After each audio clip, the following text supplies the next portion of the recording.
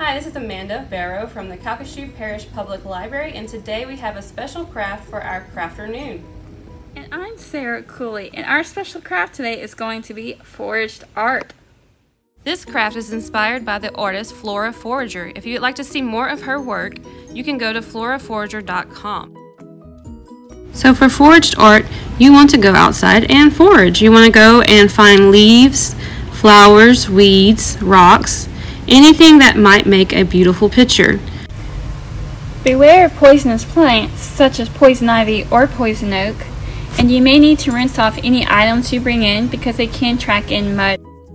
If you're not keen on using outside items, you can also use craft store items. Rocks, bark, twine, all those things are also available in craft stores.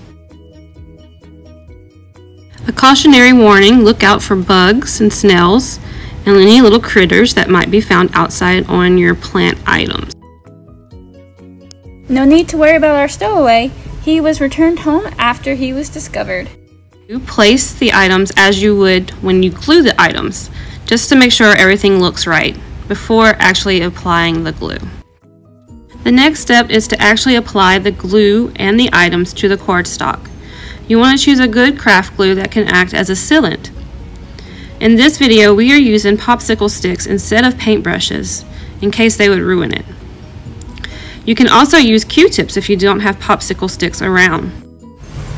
Don't be afraid to get creative with your approach. Flower petals can be easily torn from flower and arranged into a beautiful pattern, and you can also cut shapes from flowers and plants with scissors.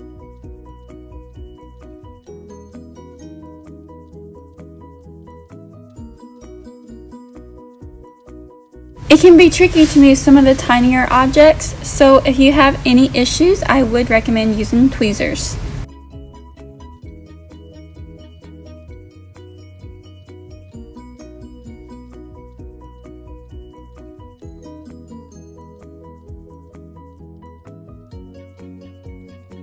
Once you're done gluing all the items and you have your picture set permanently, you need to allow for some dry time.